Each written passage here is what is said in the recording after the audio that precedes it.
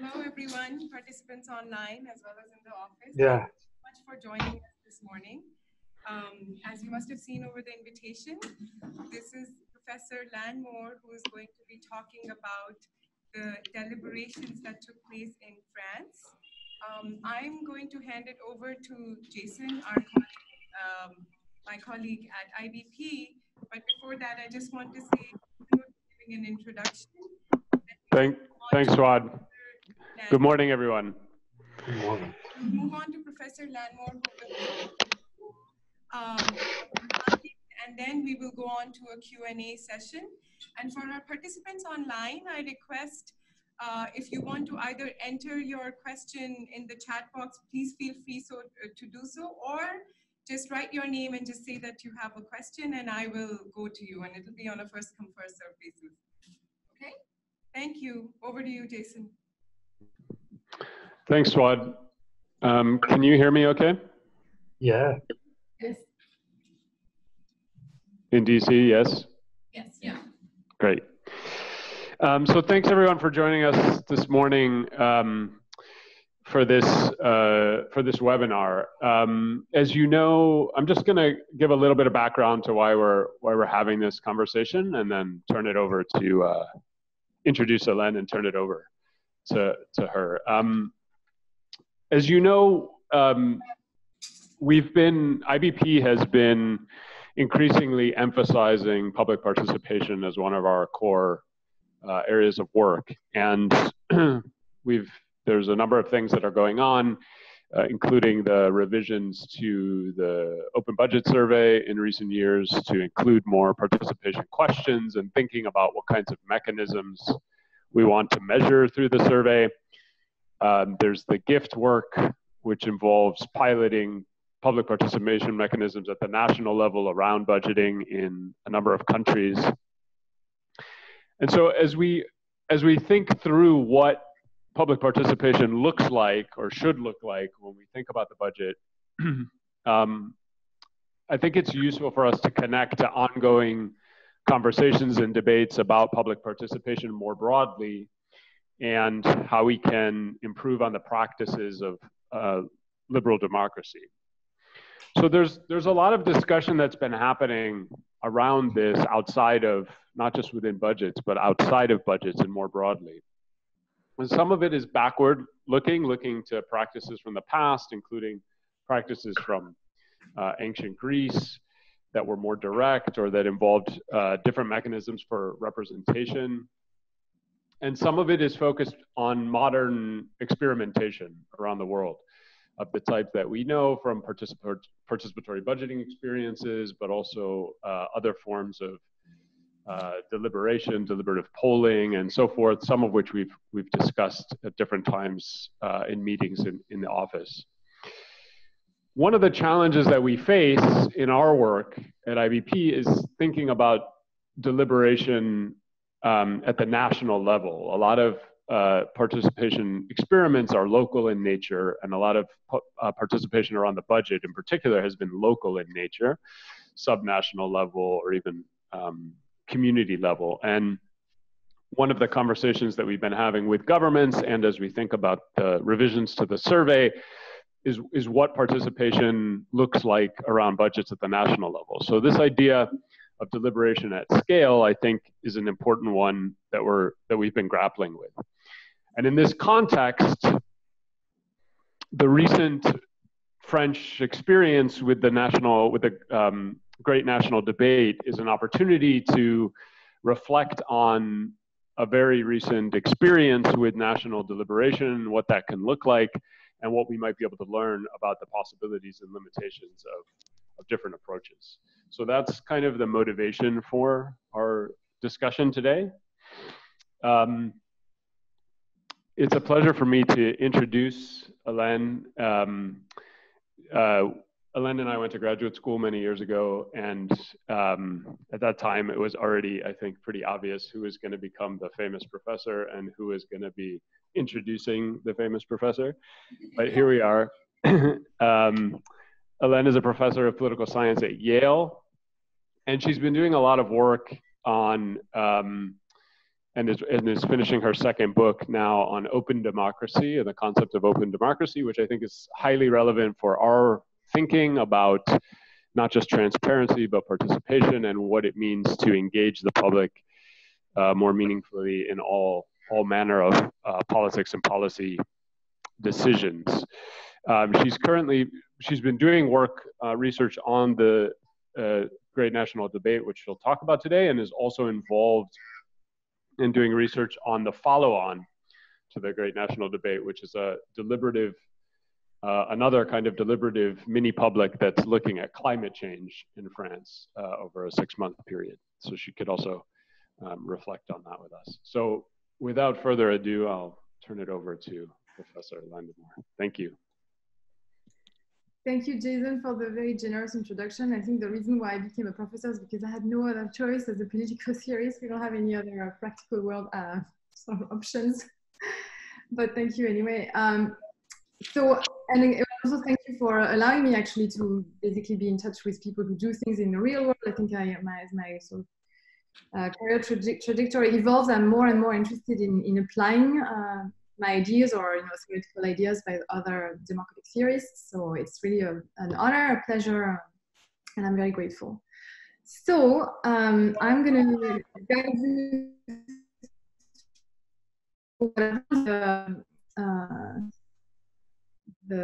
sorry, how do I get this started? The Great National Debate in France, which was the most exciting thing that has happened to France in a long time, in my view. Can you see? Yes. Yes. I should get this started. From start. Okay, is that good? Yes. Yeah. Okay. So I subtitled it "Toward a Republic of Permanent Deliberation" because it's a phrase that President Macron himself used, and I thought it was really interesting, and it shows to me that the paradigm of deliberative democracy has reached a certain maturity. Another sure sign that this deliberative democracy paradigm has reached maturity is that the Financial Times recently had an op-ed by the editorial team that said that deliberative democracy was the solution to the crisis of democracy, or something along those lines, which is quite surprising. So basically, ideas that were utopian, seen as impractical 30 years ago, are now seen as, on the contrary, practical sources of solutions. So it's really inspiring. So I'm not going to dwell on the current political reality. We're facing a crisis of democracy, Trump election, Brexit, the rise of populism and authoritarianism. But it's also a crisis for democratic theorists, because I think we've realized our normative models of democracy don't work very well anymore. So I'm just going to give you an example. Habermas' two-track model of the public sphere has been very influential on deliberative Democrats. And I think we've seen the limits of that model. And I feel like, to some degree, the French French experiment has been an effort to transform or improve that model. So what's that model? It's basically the idea that we have two tracks in a functional deliberative democracy.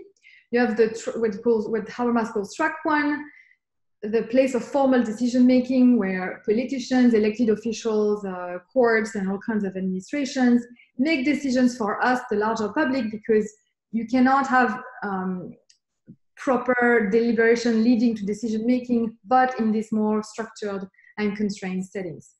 But it's surrounded by what Habermas calls deliberation in the wild, so the deliberation that takes place at, in coffee shops, in taxis, at the kitchen table, etc., in the media, through op-eds and on TV. And that deliberation in the wild is supposed to sort of magically set the agenda for the deliberation, the more formal and decision-making, deliberations happening in track one.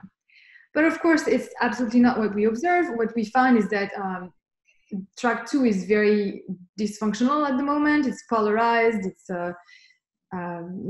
infected by trolls. It's segmented. There's no actual agenda setting that's really done, or if it's done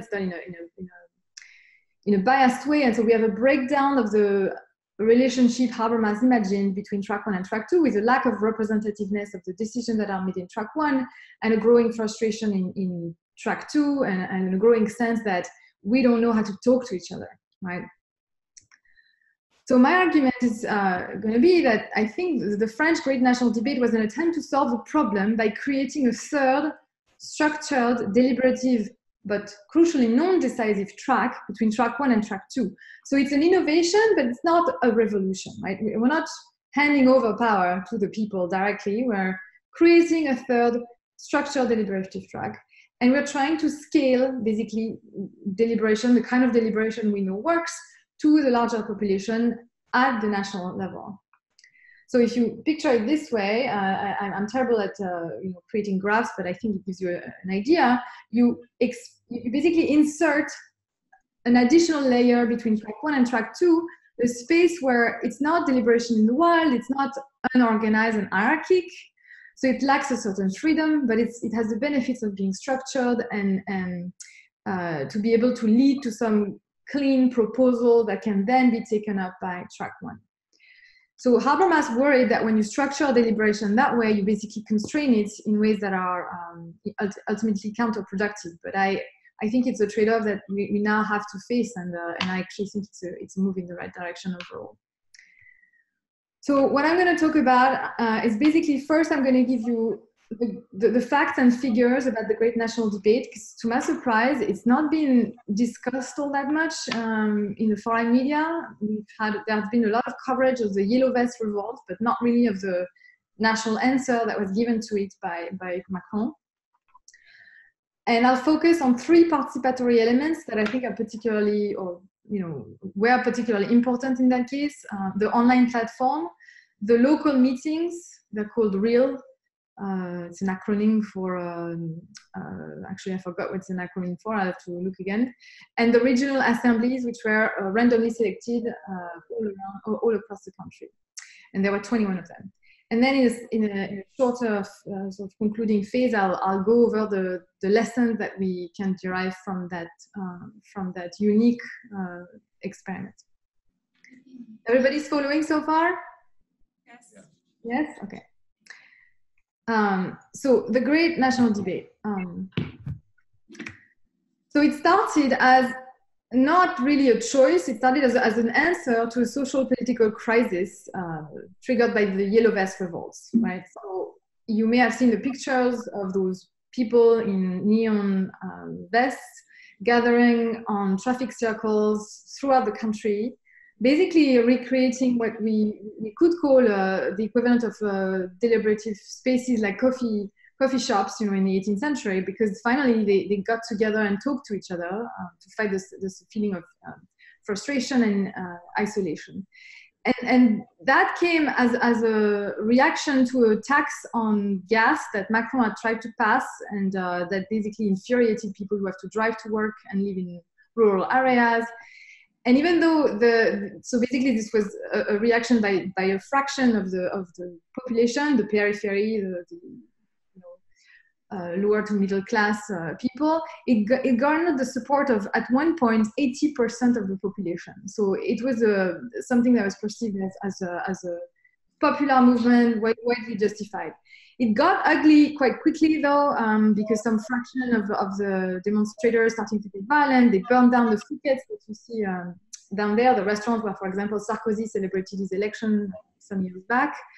And that was seen as a symbol of the oligarchy, right? So there's also in France at the moment, this vocabulary of the 1%, the 99%, the oligarchy versus the people. I mean, the same sort of populist polarization that we see occur in many countries.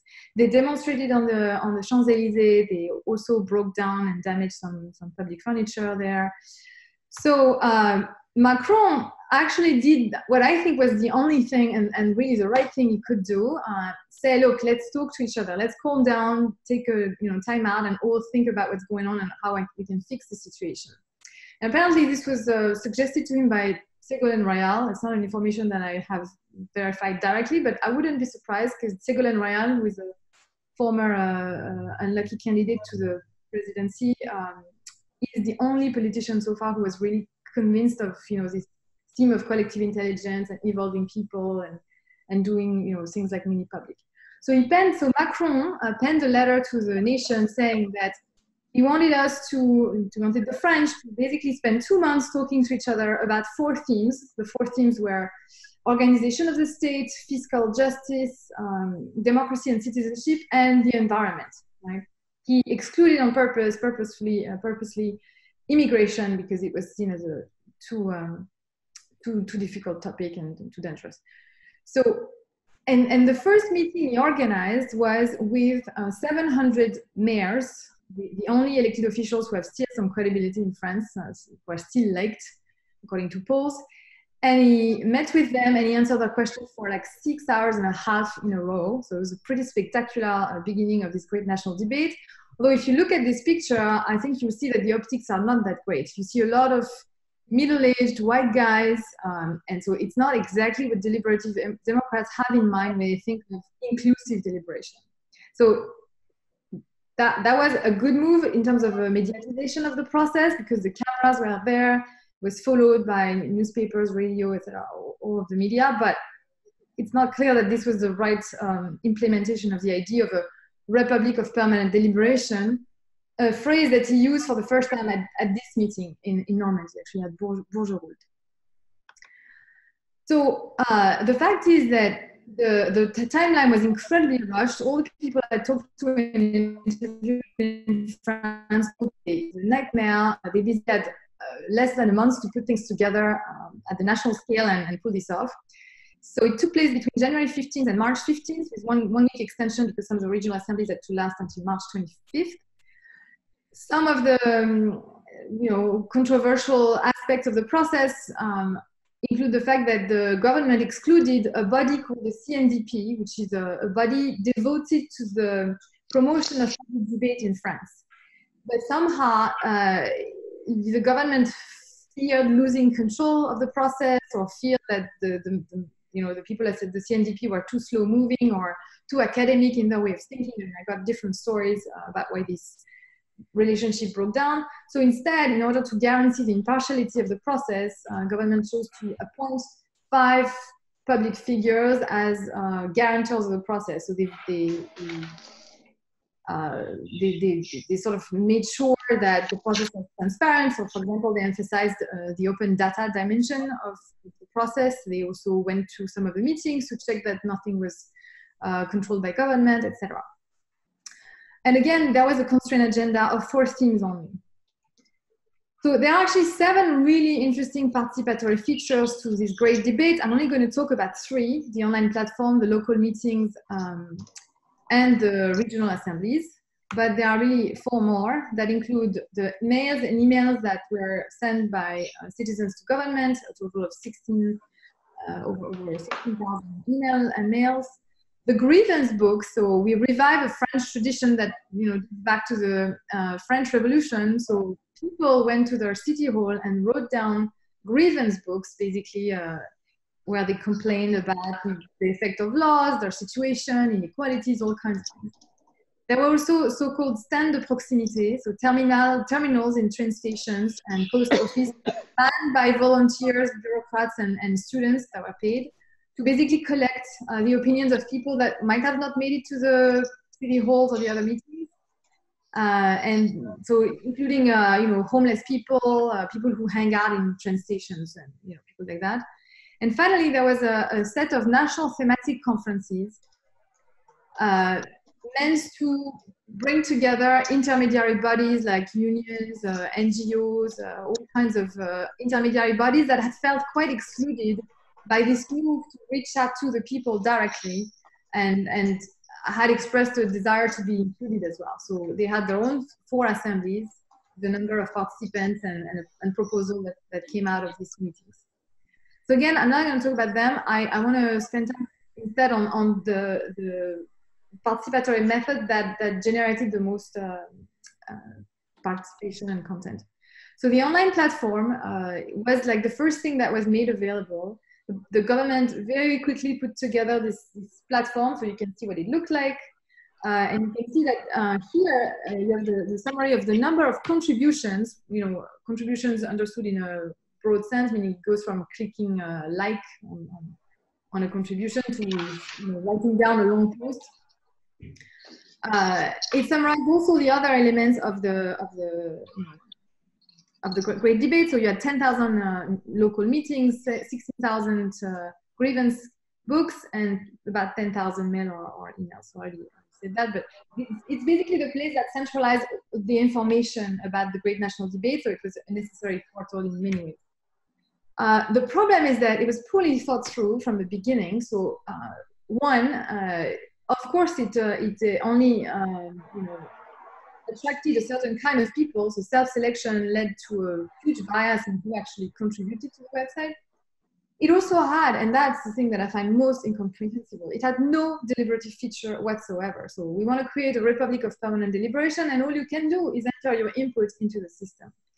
It's actually not clear whether this is an oversight at the beginning when everything was rushed, or a first intentional effort at keeping things under control and avoiding, some kind of escalation between participants.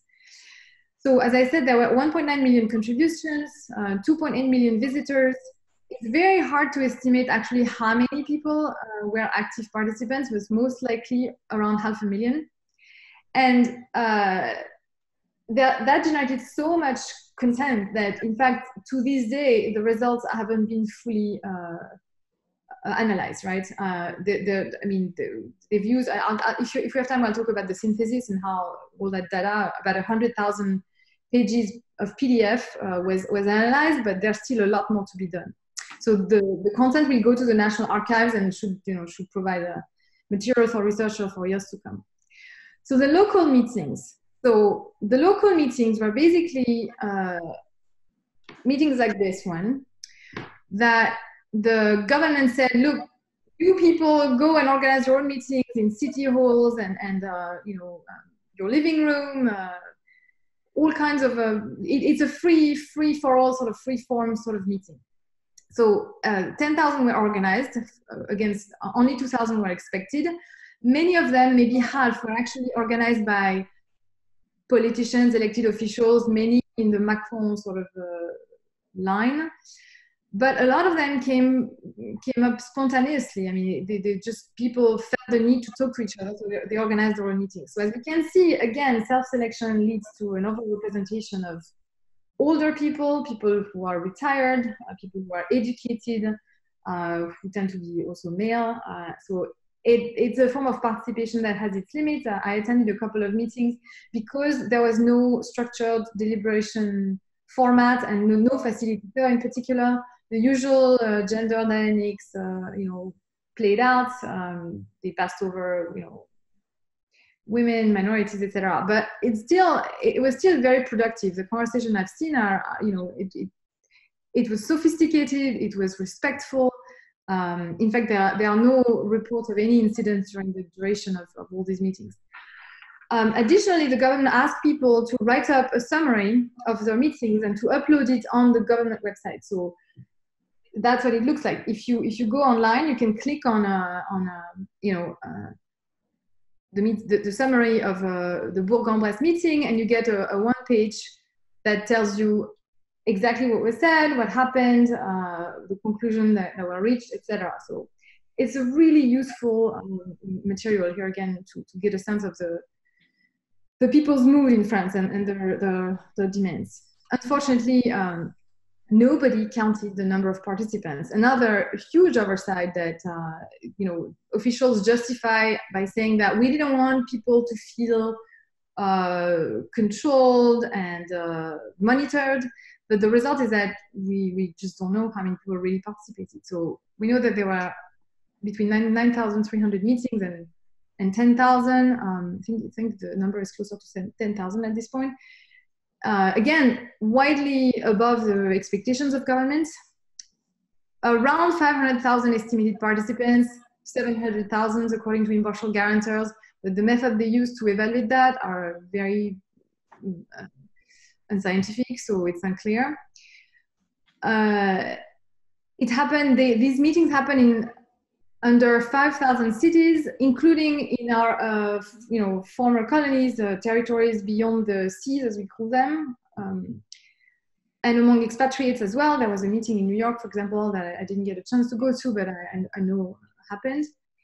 So it's about 1 city out of 8 that was, concerned by these meetings, and that's to compare, for example, with 1 out of 2 cities being a site to write a grievance book. So it affected under 1% of the metropolitan population. 61% of the population had the opportunity of accessing a local meeting less than 20 kilometers away from them. It sounds like it was really inclusive in many ways. The truth is, though, that half the French live in small towns, so cities smaller than 10,000 inhabitants, and they had only access to 1 option. Additionally, correlation has been observed between the density of meetings and the Macron vote in the last presidential election. So critics obviously say that this was it was a lot of Macron supporters in those meetings, and not necessarily the entirety of the diversity of the whole country. There were 2 types of meetings. Some were open, anybody could show up. Some were closed. They were reserved to a certain type of people. So formats were free. The government tried to help to at least give some basic structure to the meeting by sending methodological kits, which basically consisted in guidelines like do not proselytize, be respectful, make sure to write down the summary of the discussion. So I'll just keep over those facts. If you're interested, you can look into it. All of these figures actually are available on the government website, so you'll find a lot of that information already in French, but available on the government's website. So the demography now, so we've made some progress on who participated. As you can see, it's a pretty high average age, 57-year-old on average. A little bit more men than women, 50%, 55% men. Half of them were retired people. It's a huge problem in France. We have a very hard time getting young people to care and be invested. Many of them were working people, and so we have an underrepresentation of the youth and the professionally active people between 30 and 40-year-olds, probably because you're busy raising our kids, among other things. The population was also very educated, mostly people that were property, and many of them said they were doing well financially. So in a way, what we got in those self-selected meetings based on self-selection were people who were the opposite profile from the yellow vest, the people who had triggered the need for a national debate in the first place. That's a bit sobering.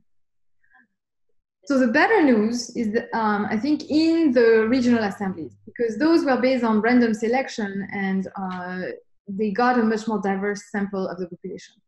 There were 21 of them, which is quite remarkable if you think about it, like just the scope of it and the logistical nightmare that this has represented for the organizers. They took place in 13 regions of France, with 1 additional assembly taking place in the metropolis for the youth exclusively, because the government realized that they wouldn't get them to join those groups otherwise. And then there were 7 more in the territories beyond the sea, our former colonies, where I actually went to attend one of them and observe them, and it turns out they were not truly random. There was a lot less investment in doing the selection process well, and so I'm not sure they neatly compare with the other ones. But it was still interesting to see the kind of conversation that took place in those territories, because they have very specific needs and problems, many of them linked to climate change, actually. So in total, these regional assemblies included over 1,400 participants who generated 230 collective proposals of varying quality, but many of them quite sophisticated by my assessment. It was demanding in terms of structure and animation. So you had 32 animators and 195 facilitators. So facilitators were people who took care of individual groups of 6 to 7 people. And there were 19 fact checkers that people could consult. Those fact checkers, my experience of observing them was that they were completely pointless and not very helpful, because all they did was basically use Google and answer questions that way. other people had a more productive experience with them. Also, they were quite useful. So if you look at the map of France, you see that the number of participants were varied. On average, I mean, the government expected about 100 per meeting, randomly selected people, but it ranged from the lowest number is Guadeloupe with 19 people, and the highest is probably Ile-de-France, so in Paris, basically, where the media attention was, and people are probably more invested in politics anyway, with 125 participants. And I attended the one in Normandy right there, and the one in Martinique. So what they looked like is something like this. So, they met in these big hallways or meeting places, some of them nicer. For example, the Parisian one was really nice. The one in Normandy, not so much. It was very noisy and a bit dreary. But you can see that the setup was quite egalitarian, with round tables, inclusive. You had yellow vests that joined the deliberations. You had a parity of women for the most part. You had younger people. You had what we call visible minorities in France, even though we're not supposed to statistically document them. The polling institute managed to make sure they were present at the tables. So that's the one that's a picture of a set of pictures from the one in Martinique, which was much smaller, only 28 people. And you can see, I took a picture of the way they did the assignment to the table. So there were two boxes, one for men, one for women. And everybody picked one coin, one token out of four. I mean, there was 4 colors, and the colors determine which theme you were going to debate, whether it was democracy and citizenship, or the environment, or the organization of the state, or fiscal justice. And they use classic techniques of world cafes and other things, post-its, and trying to move from the diagnosis of a problem to the formulation of a solution, and then a vote on those solutions. So it was very convivial. There was a time set apart for socialization, for dinners, for basically bonding between the participants. And the meeting lasted from Friday night to Sunday afternoon. It was quite demanding in terms of the time of the participants. So the random selection, I'm just going to briefly talk about it. It was quite imperfect. The yield, the take-up rate was very low, under 10% in the end. So if you compare with the gold standard of minipublics, for example, Jim Fishkin's deliberative polls,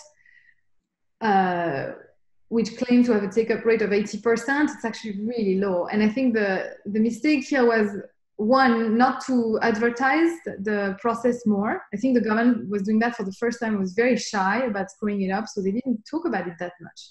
The media didn't cover the process, or later the regional assemblies either. And most importantly, in my view, they didn't pay the participants. So Fishkin, for example, usually pays its participants sometime up to $100. He also pays for things like daycare to incentivize women to show up. The government in France, and it's a very cultural thing, decided that they were not going to pay anyone because they didn't want to be perceived, especially by the yellow vest, as buying and corrupting the people. So the result is that the take-up rate was quite low.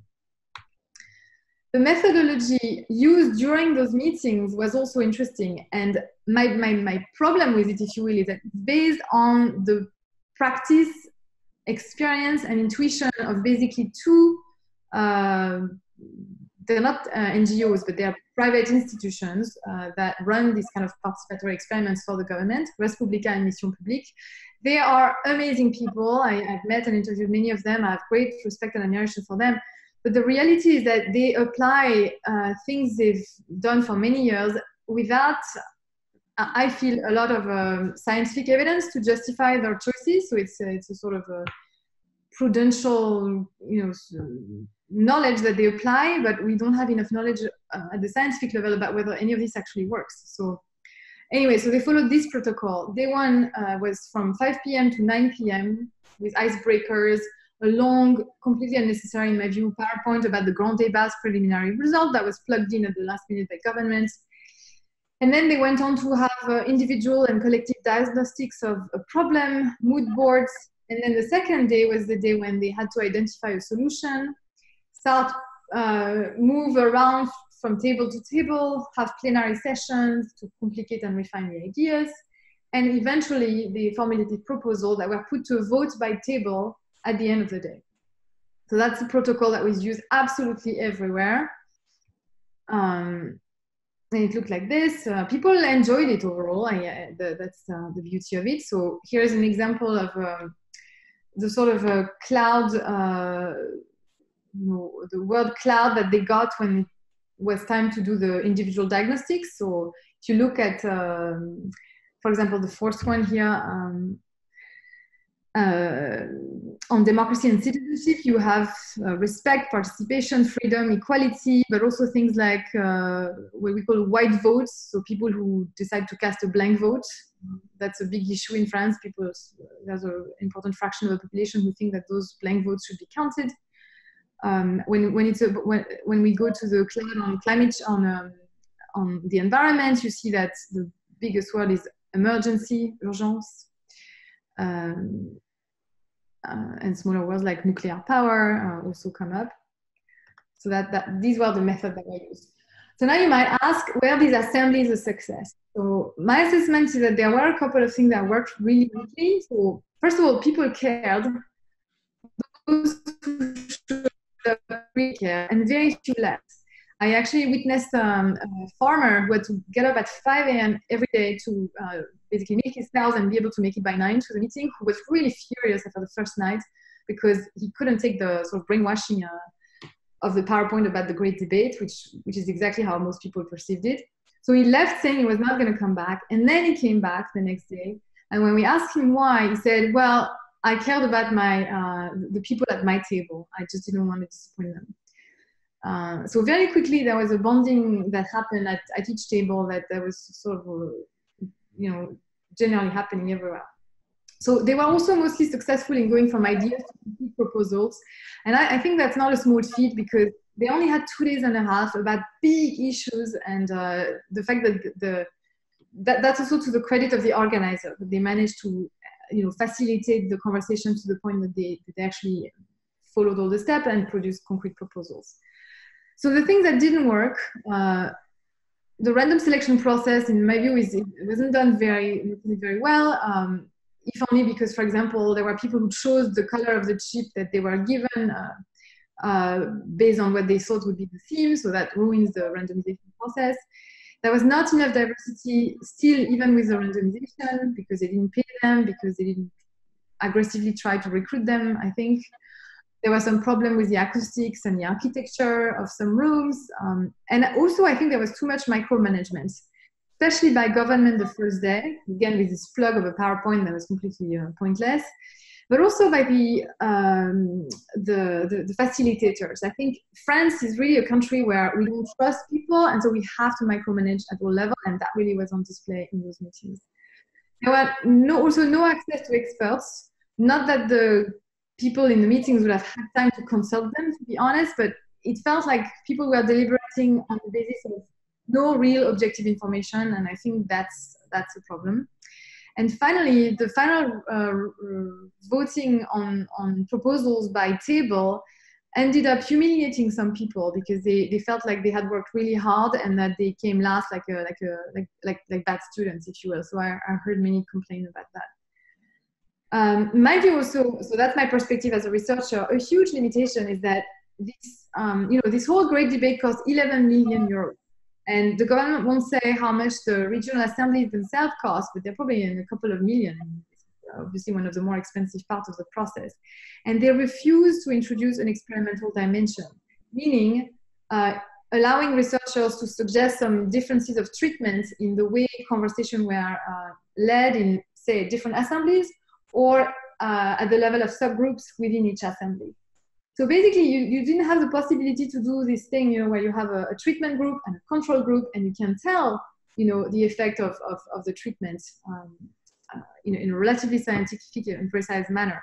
So basically, millions of euros were wasted in terms of improving our social scientific knowledge of what works or not, and I find this particularly heartbreaking. We could have learned things about the effect of group composition. We could have learned things about the effect of more or less facilitation, more or less micromanagement.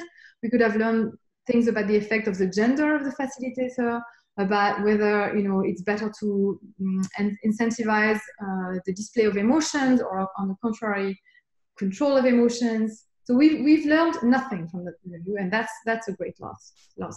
And the reason that was given to me, because I was in one of the meetings where I tried to, at the beginning when they were organizing things, where I tried to push for introducing this experimental dimension. So one, I think it's cultural again. There's no culture of randomly controlled trials in France. So when you talk about these things, I'm not sure the people really understand what we're talking about.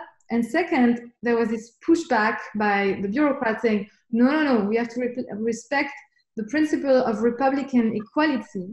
If we treat different groups differently, we are going to be accused of, again, violating the principle of Republican equality. So that was the pushback we got.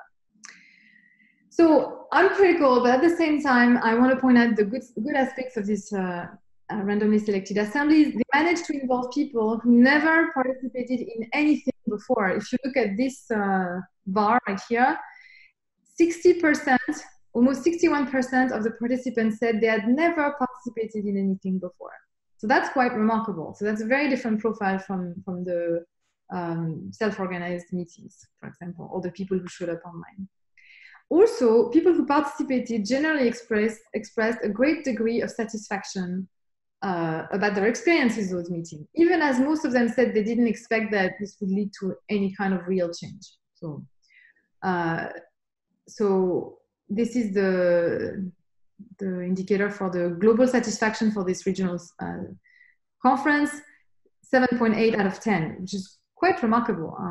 And they appreciated the facilitation, the quality of exchanges among citizens, etc. The lowest grade went to the rhythm, the pace of it, which was really intense, and the information received given by government during those meetings, which was a little bit more disappointing to them. So let me now turn to the conclusions and lessons learned, right? And I titled this Toward Open Democracy because beyond this Republic of Permanent Deliberation, my hope is that we can actually envision something even bolder than what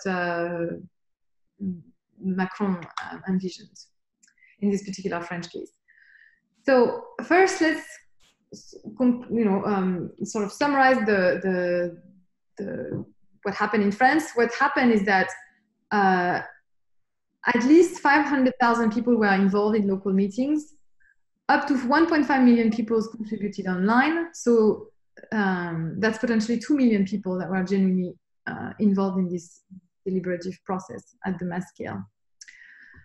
There was also a high rate of proposal per 100,000 inhabitants, 746, to be compared with the Brazilian experience in 1988, when the ratio was 88 to 100,000 inhabitants. And Iceland was recently with the Icelandic constitutional process of 2010, when, sorry, I forgot to put the number, but I think it's 137.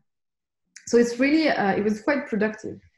And then I didn't get a chance to talk about this, and I won't unless you want me to mention it in the Q&A, but there were also very interesting ripple effects of the great debate in the larger society. So if you think of this second track, which lacks structure, well, under the influence of the great debate, it sort of structured itself.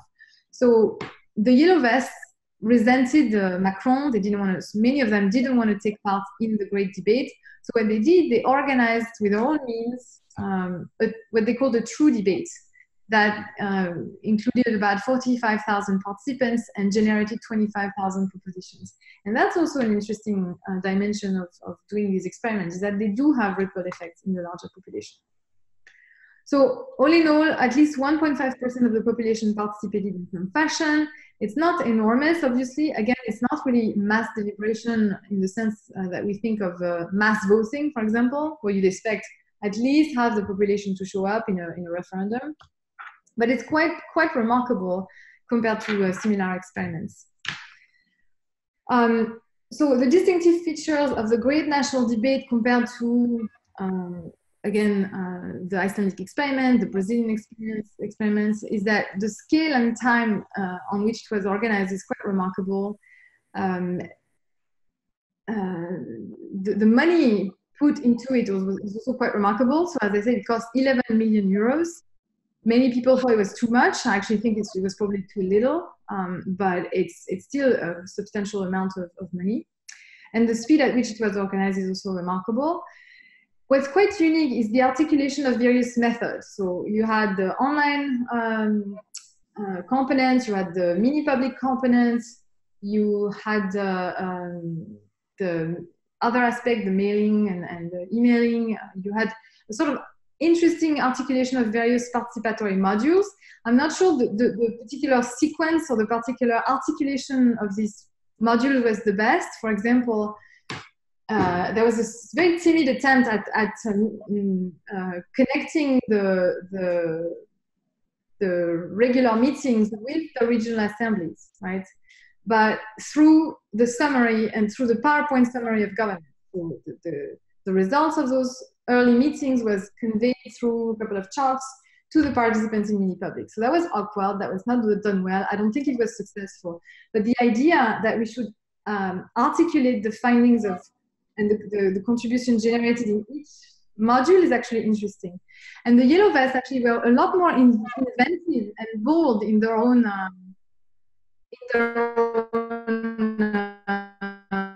generate their own counter debates. So what they tried to do is have a bunch of assemblies working in parallel and in a sequential manner by transferring conclusions from one to the other and connecting through various means. So I think we can be a lot more imaginative than the French government was. And most importantly, they really tried hard not to lose any voice and any information. I don't have time to talk about that now, but it's particularly visible in the way they synthesize the results. They used methods to render the content, try to make sure not a single argument, not a single piece of information, not a single view contributed by citizens was lost. So no averages, I mean, there were averages, but an attempt to keep the fine-grained nature of the contributions to the end. And finally, from the French perspective, I think it's really important what happened because it entrenched participatory principles in French culture. And I do agree with whoever said there will be a before and an after. I think it was Macron, could be Louis Philippe, the prime minister. I think this is really a profound change in the culture of the political culture of France. At least I hope it will have a long-lasting impact.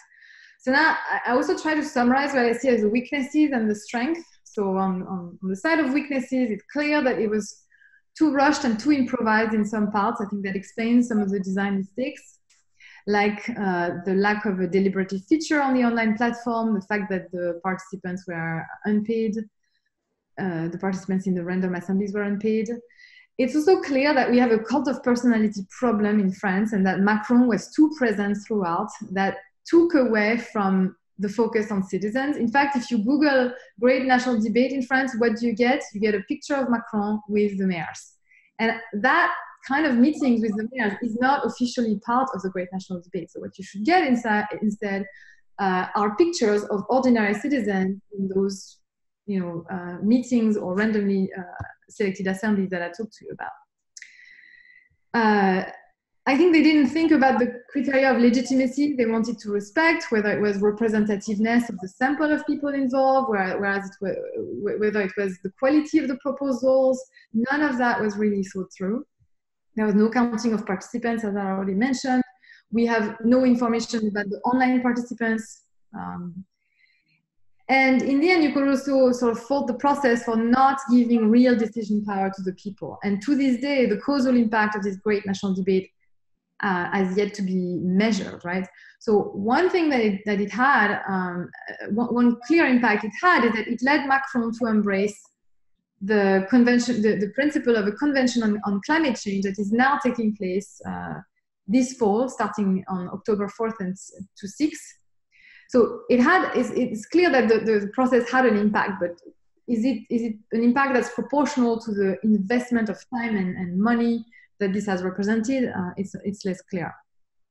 Again, the fact that there was no experimental dimension to me seems like a massive squandering of opportunity. And basically, if I were to summarize all those weaknesses, they come down to one thing, is that they don't trust the people enough. They don't trust them to participate. They don't trust them to contribute good ideas. They don't trust them to make decisions in the end. And they don't trust them to accept the fact that this is an experiment for all of us and that we have a lot to learn and that it would be fine to let researchers play around with the format a little. Now, in terms of the strength, obviously, the ambition, the boldness of the scheme is to be commended. The fact that it has implanted the vocabulary of deliberative democracy in the culture and an official jargon of politicians. Strategically, it was a smart answer to the crisis. We haven't had a yellow vest demonstration so far, which is quite remarkable because now we are into September and I was expecting them to flare up again, but they haven't. Another good aspect is that even though they failed to include researchers as much as they should have in the design, they did make use of relatively good social scientific knowledge on some aspects. So the CNDP, even though it was sidelined at the beginning, contains a lot of very good people who are really well informed about deliberative democracy, and so they've been able to some degree, shape the process. So I already said a lot of the other positive points. The relative transparency is also a good thing, so that's something that might be interesting if you want to apply that to budget. So all the data is available publicly on the government website. I'll add a caveat though, because they said they would do that, but then it turns out that a lot of people revealed their address, their name, their birth date in the comments. So by law, the government is not able to actually put all of the data, all of the raw data back on the website. But they refuse to pay for a cleaning up of the data. And so, yes, there is open data, but it's not complete, if you will. So all in all, I still think that it's a real step forward for France, and that it could be a source of inspiration for other countries. Well, in terms of what we've learned, if this were to be tried again elsewhere, clearly political will matters. If Macron had not been seriously invested in this, if he hadn't attracted media attention, this would not have worked. This would not have had the visibility that in France. But we still verify that it's very hard for government to really trust its people and let go of control. In my view, there was too much micromanagement, at least in the regional assemblies. It would have been nice to have more media coverage. I'm not sure why, but the media only followed Macron up to a point. So if they followed him to the meeting with the mayors, but they only showed up sporadically to the regional assemblies, for example. So again, it's another thing that needs to be thought through, how to involve the media properly.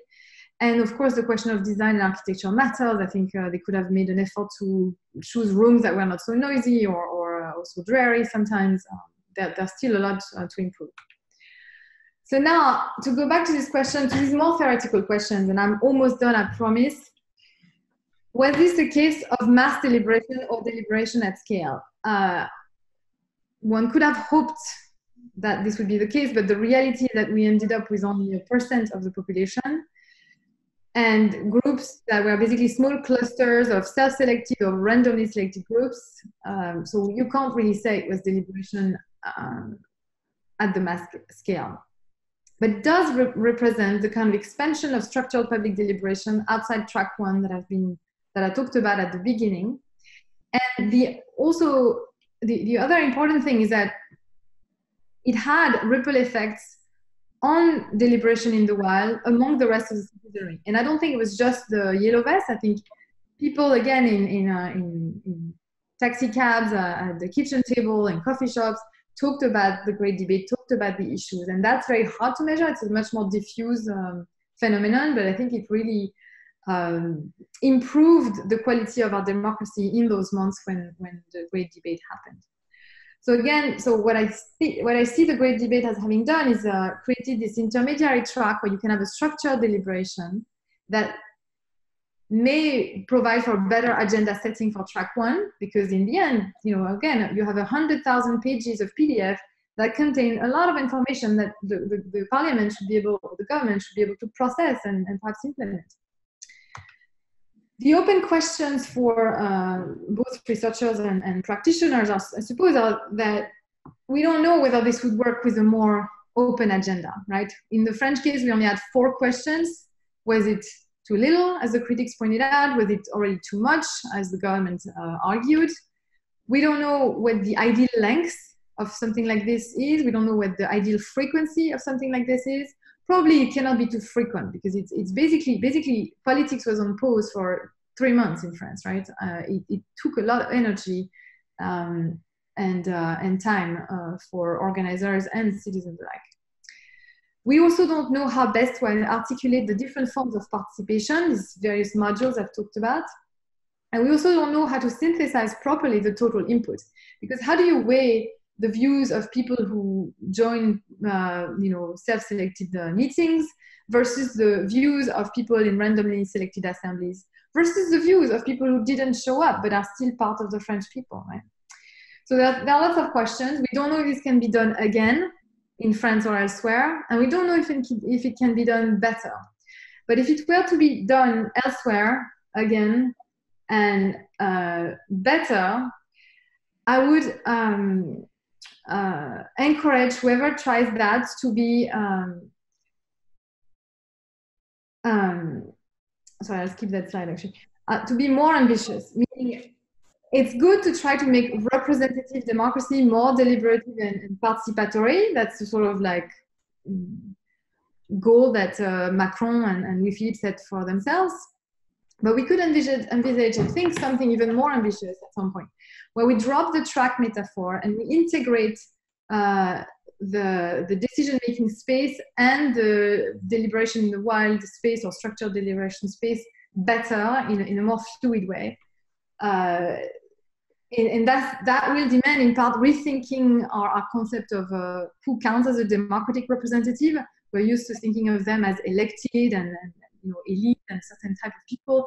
But I think, to me, the participants in those regional assemblies are democratic representative of sorts. They have a different legitimacy, they're selected differently, but they do play that role. And so I've tried to sort of imagine what it would look like, and it's not a very good graph, but it should look more like this, more decentralized, with various nodes that are basically various open mini-publics, randomly selected groups of people who are surrounded by crowds of volunteers who want to join and give input, and they're connected in a way that spreads deliberation much more deeply into what Habermas calls track 2, and so that we end up with a public sphere that is not entirely structured. I don't think that would be desirable anyway, but a lot more structured than is currently the case, and in a way that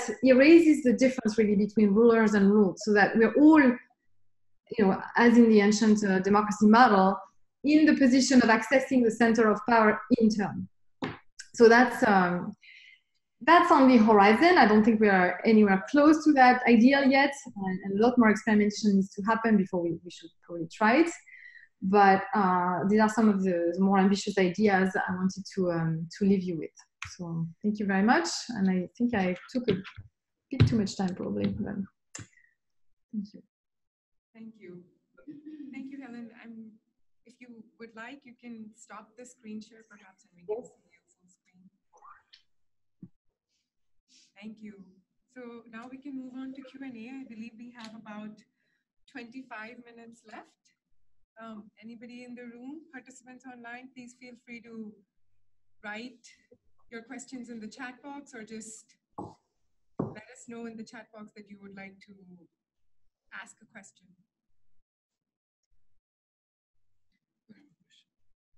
Sorry, Helene, go ahead. Thanks very much for that really, really interesting presentation of what happened so far in the Great National Debate.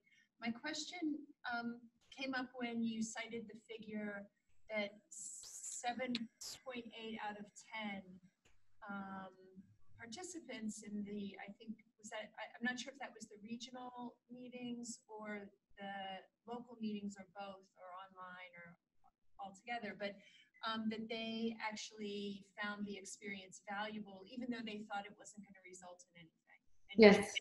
And so one question I had was there a clear articulation of the purpose of the deliberation? Was it just to bring people together to give their views, or did the government actually say, we plan on using these inputs in this way and we'll report back in this way? Because we talk often about the need for government to be very transparent and accountable for how they use public inputs in order to avoid cynicism and lack of participation in future efforts, and also to influence the actual choices governments are making.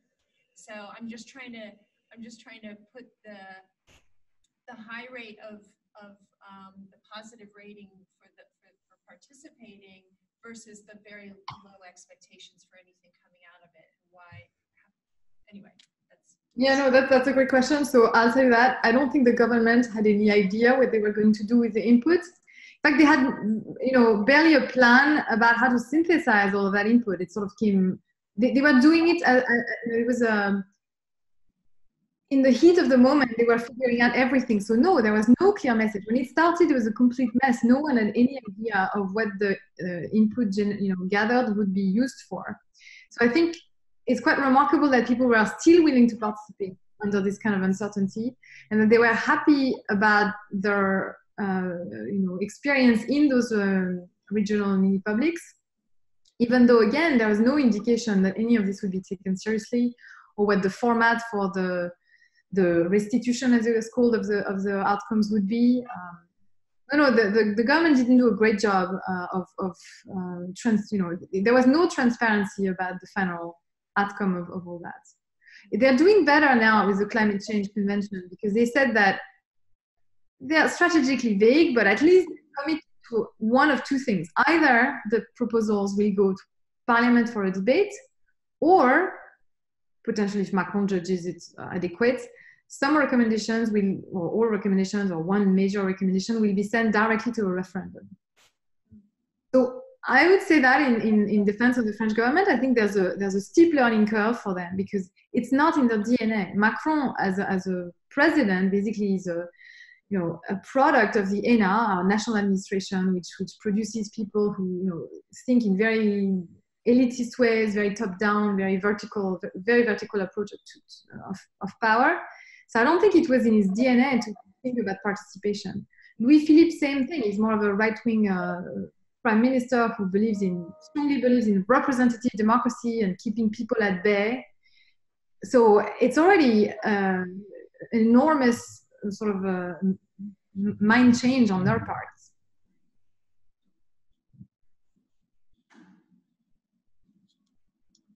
Okay, we have Kenny online who has written down a question. Kenny, would you like to speak out your question, or would you prefer for somebody else to speak?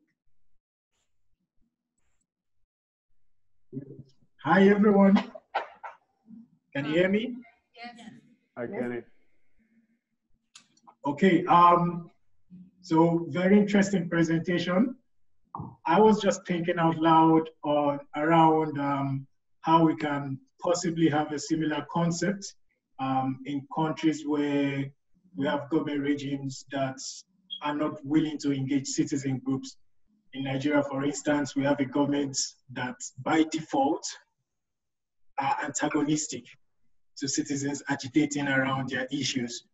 So how does it play out? Because I noticed that for the French Great Movement, the French government played a central role to, in a big way, organizing the consultations, the deliberations, and then piecing together the feedback from citizen groups. So it will be interesting to see if we can have a similar concept play out in different places, and how this is going to play out. Could there be moderations of this concept in such a way that it could be, we could have something similar in places like Nigeria? Well, so it's a very difficult question. I would say that obviously the great national debate can only be exported to countries with like a strong bureaucracy, like the same degree of popular political will at the top. As an off-the-shelf solution, it's not going to work in Nigeria, I think. But the lesson that you can perhaps apply is from the role the yellow vest played, because it's civil society ultimately that should be credited for this great national debate. I mean, they without their demands, without their pressure on government, this would never have happened. And some of their demands were for elements of direct democracy, like a citizen initiated referendum, like in Switzerland, and for mini-publics. Somehow all these ideas percolated up from opinion leaders and people who read actually some classics of deliberative democracy. For example, a big source of influence is Bernard Manin, The Principles of Representative Government. If you haven't read that book, I highly recommend it. Usually it convinces people that sortition is a good idea. And apparently that book really was crucial in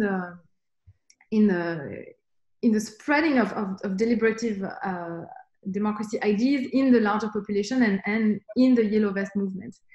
So my view is that for Nigeria, it's got to start from the grassroots and from the social movements.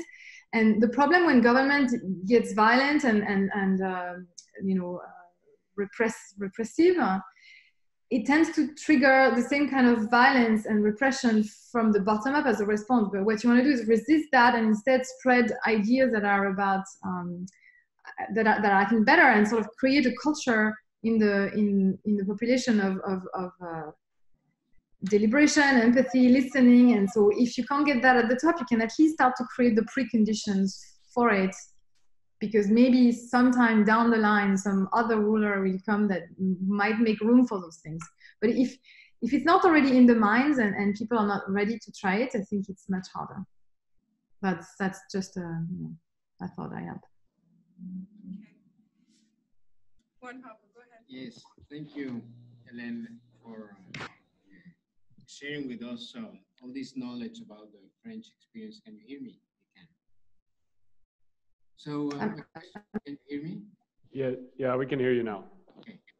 Well, I was thanking you. I started by thanking you for sharing with us the knowledge and experience of looking with such detail and rigor the French experience.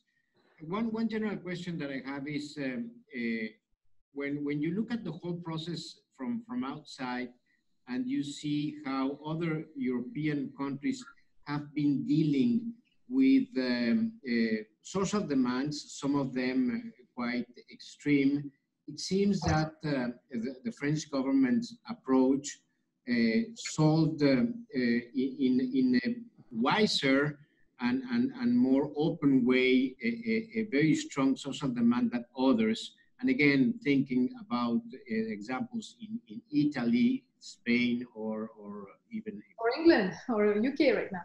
In the UK. So in your very strong analysis of the French case, it seems that this view is not as underlined as I would expect it. And I wanted to understand if there is a reason for this, or you really believe that after all, success was there, yes, but there were many other things that you rightly point out that make the word success a little less brilliant, if you want, that otherwise thought from an outside perspective. The second question regards the representation system of assimilating social demand in France by, again, the mayors, the legislative representatives, so on and so forth, and how can they, or how they have been cohabitating or accepting this new experiment, and how much this has been really a challenge for one, its success and to its sustainability in time. Okay, so if I understood correctly, the first question is why I'm so critical of the Great National Debate when in fact, compared to what happened in other countries, it's actually pretty successful. Is that what you asked me? Well, if you see it that way. Yeah. So I guess it's because, frankly, I came to France quite enthusiastic and really like with a certain admiration for Macron for taking that risk. I mean, when most of the country leaders do not take it, they certainly didn't take it in the UK. But then when the mood in France is so critical, most people saw it first as a ploy to regain control of the situation, as a sort of way to gain time, to appease the masses, and so. And anyone who was expressing support for the experiment was seen as like slightly exaggerating, but a collaborator. So I was pushing back, saying, "Look, no, it's pretty good. Look what's going on elsewhere." But it's true that it gets to you after a while, it's a certain culture of suspicion between, in the French. I don't know. It's a legacy of history, I guess, but there is a suspicion towards power that's really, really deeply rooted, and so. It's gonna be a challenge for political officials to convince citizens that they mean it, and I think frankly that some people didn't mean it. I think okay, if I have to name names, I think Louis Philippe didn't mean it. I think he didn't believe in it. I think he still doesn't believe in it. He's actually not giving the Convention on Climate Change enough funding to proceed properly. They're trying to keep it short and sort of under the radar. But I think potentially Macron believed in it. I think some people that I've met on the, in the bureaucracy, people who were on the piloting committee of this Great National Debate, they came in skeptical. They were just doing what they were told to do, and they came out transformed. Actually, I can think of a couple of people who I met during the regional assembly in Normandy. And they're believers now. They saw the quality of conversation taking place as those tables among randomly citizens, and the prejudices about the average voter, the average French Joe, if you will, they just dissipated. So that to me was really a source of inspiration and gives me hope that over the long term, as we do more and more of those things, it will become sustainable. I don't know how you make the leap when you start from a place where you don't have any leaders to support those movements. That's really hard. And sorry, I forgot your second question now. Oh, well, you got it. It was about sustainability and how can you make this again get assimilated by the system of representativeness. Well, then I'd say another good thing in favor of the French experiment. So, for example, when this whole thing started in January, my immediate impulse was to say, "Oh, I know how they need to do it. They need to have a big nationwide mini public, a convention basically of 1,000 people to talk about the issues, and then it should percolate down. It should be connected to other mini publics in the regions." And so I saw it top down, but the way they did it was actually bottom up, which might be the smarter way to go, because you start at the local level, you build on the network of city mayors, who again are the survivors of this big crisis of democracy, and you build on local desires and interests, and as opposed to again doing this very French thing of starting from the top and the center. So sustainability, I think you have to win people one by one by doing work at the local level, and I think we're obsessed with doing things at the national scale, but the fact is there will be feasible at the national scale if we also in parallel or even before start doing things at the local level, because you need the support system, you need the network of decision makers at all levels. So that's my idea about sustainability. We have a question from Atiku online. Atiku, would you like to speak out? Okay, just a minute, please. Let me shut them.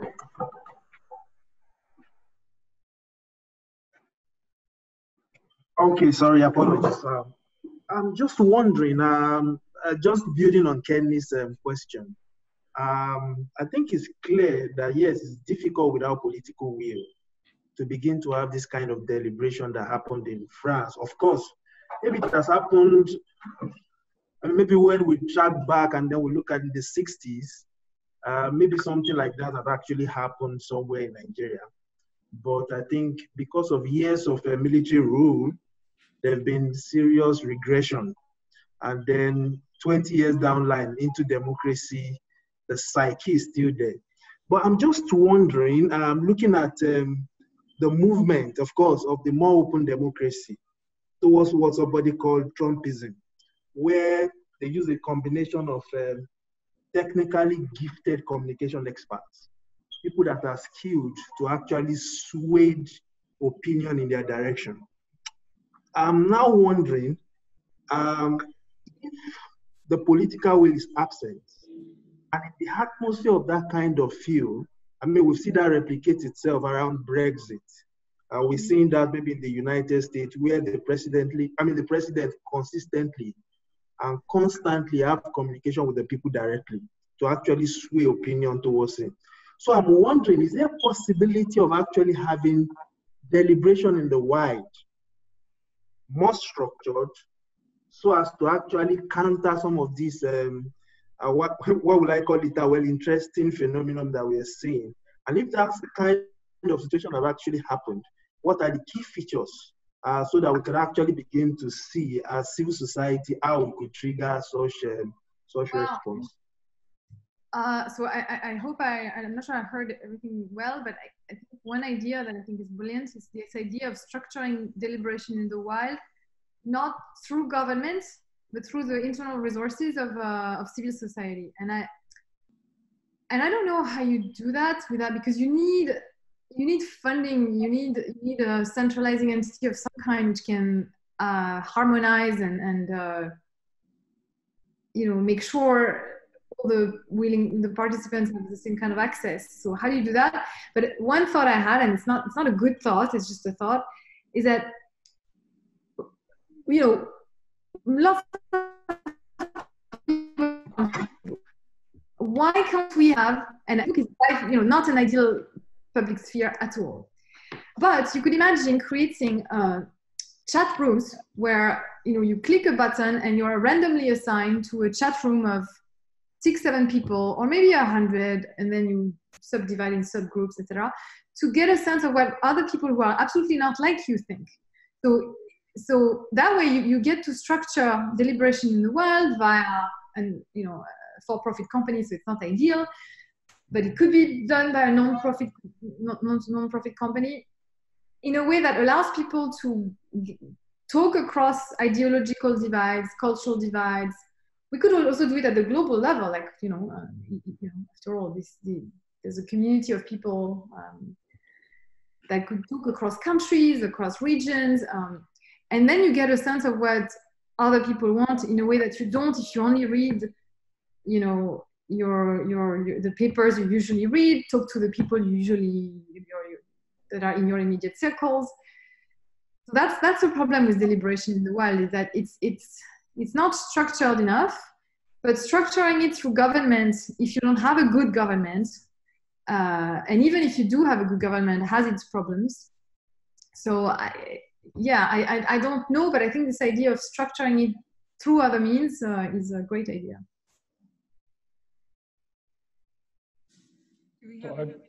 So can I jump in? Yeah, go ahead. I know we're almost out of time, but two questions, Helene. Thanks so much for the presentation. One is, I guess, to the extent that we've been talking a lot about process, and I'm just curious what content emerged from these discussions. So from the perspective of you talked at the beginning that this was the kind of, there was a revolt against tax, and then and I was skimming a bit some of the content that came out of the fiscal tax and spending discussion, and it was just, some of it was kind of surprising to me. So just in terms of kind of did new substantive ideas about what France should be doing or how it should be addressing some of its difficult policy issues come out, and is there anything from that we can take? Okay, so indeed, a great point. So I didn't talk about the substance all that much.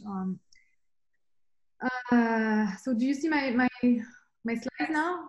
Yes. Yes. Okay, so in the synthesis, so I'll just show you very briefly how they analyze the contribution. So they analyzed differently the online contributions. So they did some. It wasn't really artificial intelligence or any of that. It was basic big data analysis. So that way, if you zoom in on one point, you get to a particular idea. So they managed to keep, as I said, they managed to keep a lot of the ideas, right? They use knowledge trees, which is a sort of concept invented in the 70s by a French philosopher named Michel Serres. And so you get to see the consensual parts on topic, and then the sort of outlier ideas here. And the little leaves are usually lobbies and interest groups that very narrowly sort of push for one agenda or one set of issues. So that's how they did it. And then when it comes to the regional assemblies, it's an imperfect method, but the organizers themselves summarize the main thesis, right? So on ecological transition, for example, one idea that came out that was quite original was this one. So you see this leaf right there? It says, renew governance to succeed, to achieve a successful ecological transition. And it's an idea that was supported independently, if you will, by 1, 2, 3, 4, 5, 6, 7, 9, 10, 11, 12 regional assemblies. So apparently, this is the slide that Macron or another decision maker saw, and it's a slide and that convinced him to create a convention on climate change, because it was a combination of the focus on environmental issues, a big topic like this. This was really, it turns out that environmental issues were consensual across the different modes of participation, and it was a big issue, and we saw it also in the European election that took place in the spring right after. And it was combined with this idea that regular modes of governance are not going to succeed in achieving a successful ecological transition. We need new ways of governing. So I think the government read that as saying, look, why don't we try something new? And something new would be a randomly selected convention of 150 people whose recommendations might be sent directly to a referendum, or at least would be sent to a debate in parliament.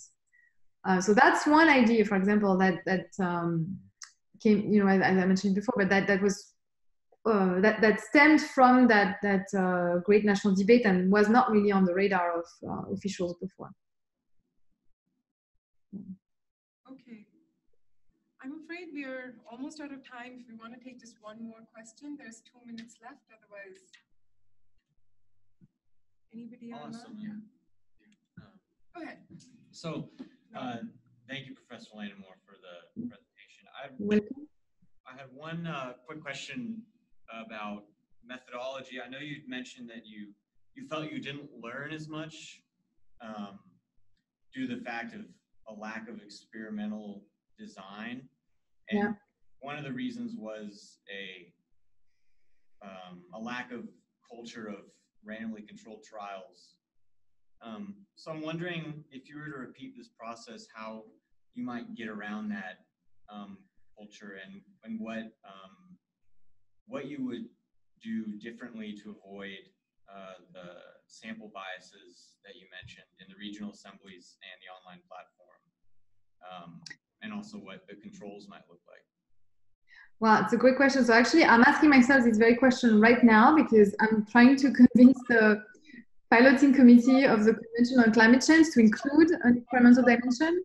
It's not as promising in that case because we have fewer participants. We have only 150, whereas in the case of the Great National Debate, you had 21, you had 2,100 participants potentially.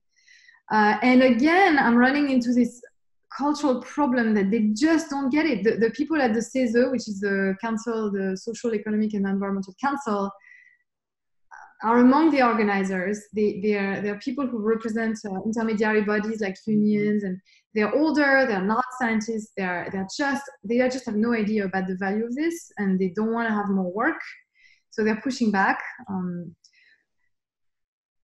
I think honestly, I think at this point it's a battle that's going to be impossible to win until you change the people who make the decisions or you educate them. So I'm not sure. I'm actually at the point where I'm thinking of writing an op-ed to say exactly that you know, every country is doing their own little experiments. It's like throwing darts in the dark, and hopefully when we do that a million times we learn something. But we could also just use the money we're investing into those things to do a sort of systematic scientific study of what works and what doesn't, and that would be much better for all. You know, all countries would win. Governments would learn something that they could implement better the next time around. It would be a good use of public money. So, and to the argument that says, look, we can't violate the principle of Republican equality, the fact is that what people who do randomly controlled trials would tell you is that you're already violating, I mean, you're violating another principle, which is that you're potentially harming people using methods that do not work when you could use methods that work. And so, you know, if you split your group in two and you make some deliberate along some principles and the other half deliberate along other principles, and we don't know which are the right ones, then it's not violating the principle of equality. We just don't know what works and what doesn't. So, and among the things that I would like to see tried, I think I mentioned some already, is like the composition of the group. Group with people that are more educated, less educated, more women, fewer women, but it could also be simply the kind of facilitation that's offered. Does the facilitator say at the beginning, to the extent that's possible, you should refrain from, you know, expressing emotions and strong judgments about other people's views, or on the contrary, anything goes and people should be free to express anything they feel and think freely. And what would be conducive to better outcomes, for example? We just don't know. So I'll stop there. I don't know if I answered the question. But... Thank you so much. Thank you so much, everyone. This would be the end of our webinar. Thank you for participating. Thank you so much, Helene. Yes, you're welcome. Thanks. Great. We have recorded this meeting, so if anybody is interested in going over it again, we would share the link. And if it's okay with you, Helene, perhaps you could share the presentation as well. Yes, you can. No problem. Thank you so much. Thanks again. Bye. Thank you so much. Have a great day. Bye.